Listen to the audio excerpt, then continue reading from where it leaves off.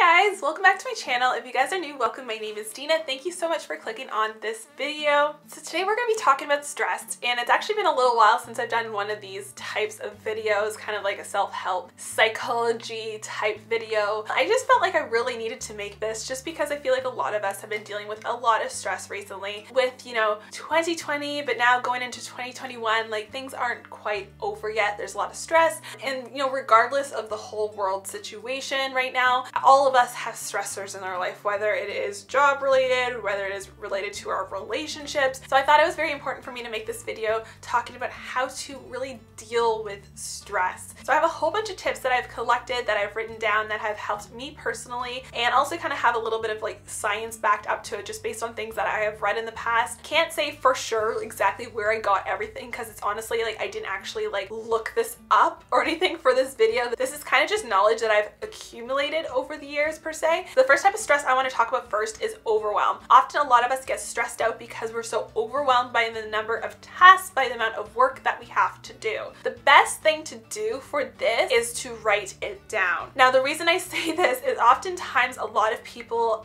deal with this type of stress by just not doing anything at all. They tend to procrastinate. Procrastination is actually one of the worst things you could do because it just makes you more stressed out because you haven't done anything. You haven't gotten any of it done. So the more you put off a task, the more that stress is going to build up. Every single random thing that you can think of, write it down. When it comes to you, write it down, because if you write it down, you take off that stress off your mind to remember it, to remember to do it. Start to rank them by importance. Once you start to group things by importance, you realize what activities, what tasks have a higher priority, and those are the things that you can really like focus on first. Also, when you start to like write down your tasks, sometimes you realize that certain tasks take longer than other tasks. Oftentimes, I like to knock off the ones that are really quick first, so it's one less thing I have to worry about before I move on to the other one that's maybe a little bit more time consuming. Also, you can start to manage your time better by, you're like, oh, this task is probably going to take me so much time. I'm going to work on it a little bit now, do something else, and then come back to it. So there's different ways that you can kind of navigate and figure out what works for you, but the first step is writing it down. So the next thing that you can do when you're feeling extremely overwhelmed and stressed is to step away from the task for 5 to 10 minutes.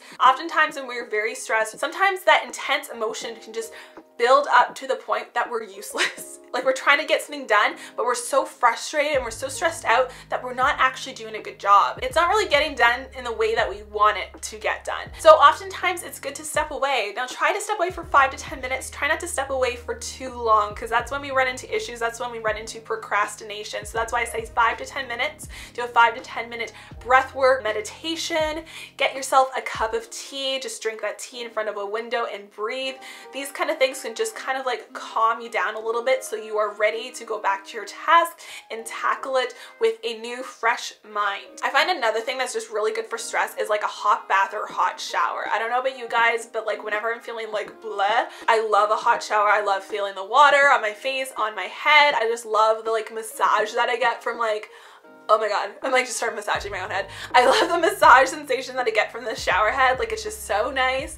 I feel like this is a really good way to like de-stress, and especially for before bed. So if you're having a hard time sleeping, studies actually show that like having a hot shower before bed is actually really, really good for helping you fall asleep. Our body has to be lower temperature than it normally is for us to fall asleep. That's why we sleep really well in cool temperatures. But basically what happens is if you take a bath or a shower before bed, that like difference between like, so you take a hot shower and then you get out of the shower, and that like really rapid process of your body just like cooling down after your shower is actually what makes you more relaxed and sleepy. So just a random fact for you guys that I've learned in like some of the sleep books that I've read. Probably don't do this like right before you're about to try and get something done because you might be like too relaxed or too sleepy, but if it's a type of stress that you're experiencing before bed, this could be very helpful for you. And also like when you're taking your bath or your shower, there's also essential oils that you can incorporate into that can also relax you. Like try adding some lavender. Lavender is really good for relaxation, so trying to like spruce things up. My next one is music. Honestly, music is such an important part of my life, and I feel like it's such an important part of so many people's lives, and it's such a big like stress reliever. I don't think I'm ever in a bad mood when I'm actually like playing music, or if I'm like listening to music. It's just, it has such a big effect on you. If I'm feeling unconfident, self-conscious, like I feel like I just can't do something, I listen to some badass, really motivational motivational music. Whether it is something like motivational or something more relaxing, like I love to listen to like meditation type music too, and also like lo-fi music. I find it's just really relaxing and it puts me in a really good mood. My next tip for you is to create a self-care game plan. Oftentimes we plan out other things in our life, whether it is like work or other projects that we have, but we often don't make a game plan for taking care of ourselves. So this could be something that's very important for you to do, because maybe you're a busy person and you won't actually get something done unless you plan it into your schedule. So maybe you need to schedule some time to actually just, you know, relax. But like, yeah, making a really good routine for that, making a routine for some other way to pamper yourself. So like, try to figure out what you enjoy the most and what relaxes you the most, because this is going to be very personal, and try to schedule time in your schedule to do that for you. Another thing that I feel like just makes all the difference with my mood, and I've been really making a habit of doing it every single day lately, is to listen to a podcast, like a motivational podcast, something that's going to really change your perspective and just like give you motivation and feel good about yourself. Listen to a really good podcast and drink a cup of tea. I like to just sit down or like have breakfast or whatever you're doing. I mean, podcasts are really good for like when you're doing other things, like whether it's cleaning or something, you need to get something done. I like to do that too. I feel like cleaning just puts me in a good mood, because it's kind of like, I don't know, I feel like I'm being productive, but then I can also have my headphones on and listen to a podcast. Really being present in what you're doing and like really listen to that podcast, I feel like is very helpful for stress. Another thing you can do is use some sort of like crystal therapy. I feel like holding like certain stones can sometimes just bring like a sense of calm to me. And even if it's just like the whole psychological thing of just playing something with something in your hand. I don't know if you've ever heard of the worry stones. They're just so smooth, and there's something really relaxing about just like rubbing the stone in your hand. But like any crystal can be like that. I have some palm stones. I find they're really relaxing during meditations, but sometimes I'll just hold them because they just kind of bring a sense of calm to me. So it can be anything. I feel like any sort of like tactile thing that you can kind of fiddle with your hand. There's definitely some sort of psychological reason behind that. I haven't really done a lot of research about that, but I feel like that's the same reason why they have like fidget spinners and things like that. I feel like it lowers people's stress. So maybe try doing something like that. If you're not necessarily someone who believes in crystals and crystal therapy and vibrations and stuff, like you don't necessarily have to believe in that. Just like have something just to kind of hold like that worry stone effect kind of thing that will really help just to bring a sense of calm to you. So my next tip for handling stress is, if you're like really dealing with something and it's something that's really like you're really ruminating over it, it's really bothering you, talk it out or write it out. Keeping it inside to just go over and over again in your mind is like one of the unhealthiest things that you can do. So really like talking about it with somebody that you're close to is like really helpful, or you can talk to a therapist, or they have like helplines if you really need to talk to someone but you don't really want to talk to someone that you know. Like sometimes it's just easier to talk to someone more anonymous. Yeah, sometimes that's easier, or just like writing it out. If you don't want to talk to other people, just writing it out makes such a difference. Like have a journal to just really reflect on these types of things.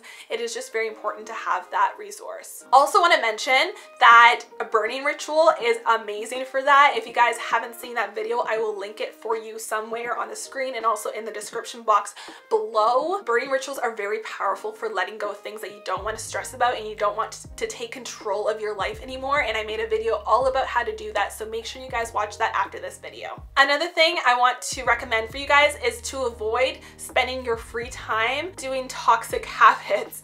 Sometimes there's habits that just like bring us down but we do anyways because they're a habit, right? When things are a habit, we do things very often. This could be scrolling through social media. This could be, you know, sitting on the couch eating like a ton of snacks while watching a movie or something. It's okay to do those things in moderation, but sometimes when we fill our time with these toxic habits, they actually cause more issues. I find a big one with this is that it distracts us. Sometimes we're always looking for distractions that we're not actually fully addressing the issues that we're having because we're always staying busy, and there's a kind of like an issue with always staying busy. Sometimes it's not good to always be busy because then we don't actually have time to just sit with ourselves and just think and like be comfortable with just being by ourselves. I think it's so important to be comfortable by yourself in silence. Like it's so important because that's when all this stuff comes out. Like that's when all the good stuff comes out. That's when you really learn about yourself. That's when you really reflect. That's when you really make the change and the difference that you need to change your life for the better. Reflection doesn't happen while you're watching a horror movie. Reflection doesn't happen while you're like scrolling and watching like TikToks and stuff. Like that stuff, like that deep stuff that you need to really make a change in your life and a change in the world. That stuff doesn't come from that. That stuff comes from reflection and silence. Another thing that you can do is document your mood. I think having like some sort of like mood tracker, whether it is like a journal spread. I don't know if you've seen that before, but so many bullet journal pages on YouTube or channels on YouTube, they often have like mood tracker type things. I think those are really helpful. Honestly, you can just get your journal or your, sorry, what am I talking about? Your agenda. You can get your planner and just track your mood in there. Like just write down how you're feeling every single day and like write down other key things that happened that day. Then you can really start to realize what your patterns are and kind of like connect the dots and see, I don't know, like what did I eat that day? Like what was I consuming that day, like media wise or whatever. Like, there's just different things that affect us. So I feel like really documenting that is a really good thing. And just to kind of see how often are you depressed? How often are you anxious? How often are you happy? Like maybe if you're spending a majority of time depressed and anxious, but you didn't realize how much time you actually are feeling that, maybe that's time to actually seek help or seek something to really work on that, right? So I think that's very important. Anyways, guys, thank you so much for watching. I hope this helped you in some way. I feel like you can at least take 1 or 2 points from this video because we all deal with stress. These are things that definitely have helped me, and sometimes I forget to do them. Like, we're all guilty of that sometimes. But I just think this is a very important topic to talk about. So I hope you guys enjoyed this video. If you did, make sure you give it a thumbs up, and also don't forget to subscribe to my channel. I put up new videos every single week. I hope you guys have an amazing day, and I'll see you guys in the next video. Bye-bye!